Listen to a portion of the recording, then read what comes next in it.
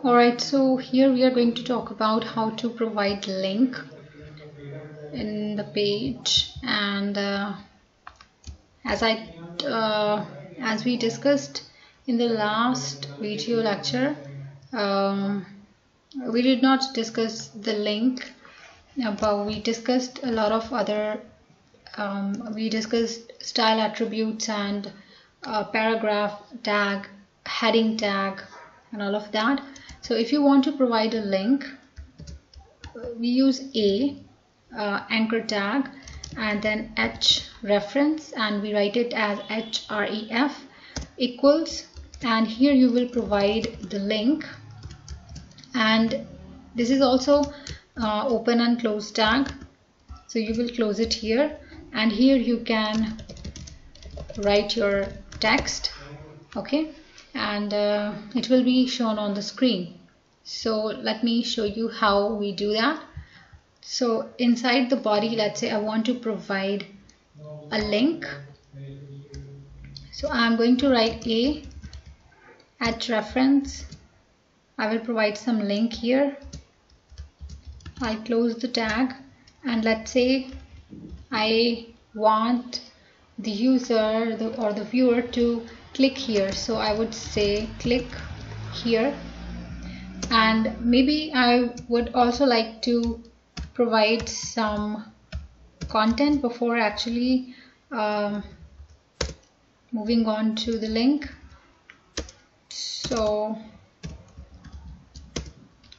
let's say I want to write, if you want to know more about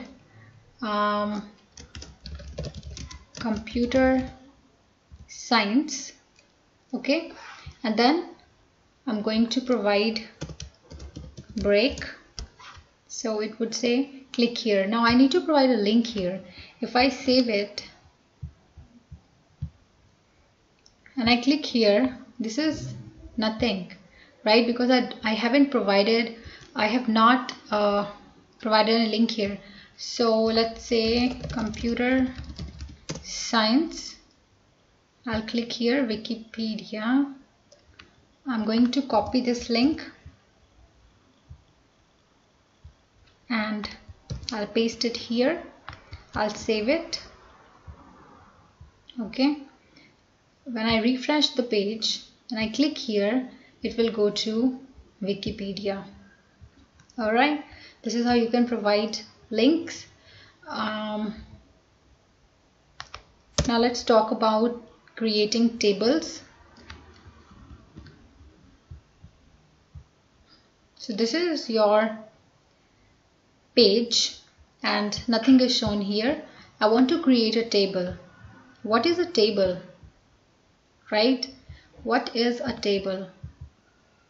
So this is a table.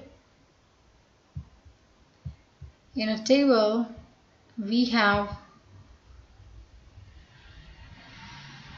rows, right? In HTML we actually talk about rows only, and with rows we create columns, because table will have number of rows and columns, right?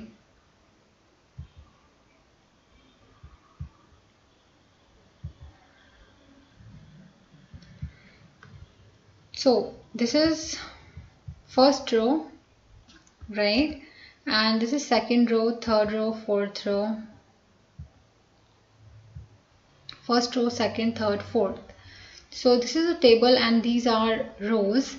And when you create a table, the very first row always contains headings. Okay, so if this is going to be a table containing students' data, so these headings could be name of the student, student's roll number, subject, maybe subject marks, ID or something, right? So these are going to be headings, and these cells are going to contain the data, right? And when we create a table in HTML, first of all, to create a table in HTML we make use of table tag. and these are all open and close tags. So we make use of table tag, and for inside table, right, so this is table, this is the space where you can create rows and columns. So there are obviously, like I told you, when you create a table in HTML, there is no concept of columns, so we deal with rows. So TR refers to first row. And what is in your first row? In your first row there are headings, right? So for that we make use of TH. Now how do we decide number of columns in a table? With the help of these tags inside the row. Okay, so this is one opening and closing tag. So this is one column, right? If I provide another opening and closing tag, this is second column, and so on. And remember, this is first row. Okay, so we are using TH. If it is second row, you will have to write the same thing again. Instead of heading, we are going to write TD, that is table data. TR stands for table row, TH stands for table heading, TD stands for table data. So let's create our first table. To create our first table, we need to use table tag. Okay, and now if I save it and I run it, there is nothing here, right? Because we have not created rows yet. So this is my first row. Okay, and in my first row I'm going to have some headings. I'll create one heading first, and you will actually see the difference between table heading and table data. So let's say I'm going to save name here, so I'll save it, and you can see name, right? And if you can see, this is bold, right? Okay, and so this is my first column in a way, right? In first row, this is my first column. I also want to create in the same row, I want to create another column, say roll number. So I'm going to copy, paste. Now if you see, row is the same, and I have created two columns here in a way, right? So this is my first row. Inside this I have two columns or two headings, and I'll change this to roll number. Alright, okay, now I want to create second row. So for that I'll come out of this first row. This is first row, opening and closing tag. I'll create second row, and here, since I want to enter not heading but data now, so I'll use TD. Okay, so for name I'm going to write, let's say some random name. What should I write? Maybe I want to write, okay, ABC, right? Alright, so this is my first entry for name, and for roll number I'm going to write here maybe some random number. Maybe I'm going to write 11. Okay, so I'm going to save it. Now can you see the difference? If it is TH, table heading, it will be bold, and this is not heading. I used TD tag, so this is not bold, right? Now there is no border here, right? Because we haven't provided any border, and by default value of border is 0. If you want to provide a border, you have to write in the table tag border equals. So since we want a border, if you don't want it, you can keep it 0, or you don't have to provide it. Since we want it, I'll write 1 here, save it.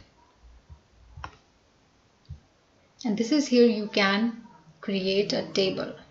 Okay, so if let's say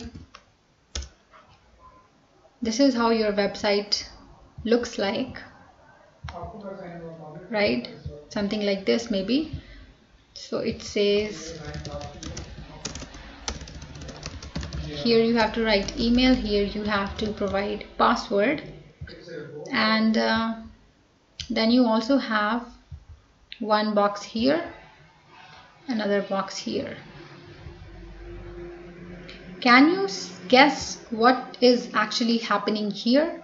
Well, this whole page, just like this whole page, it's been divided. So this is a table without any border. This is first row, this is second row. There are 2 columns.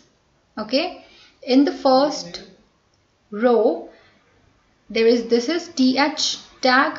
Th tag has been used here, table heading, and this is a box where you can write text. So these are the, I mean, HTML provides these features.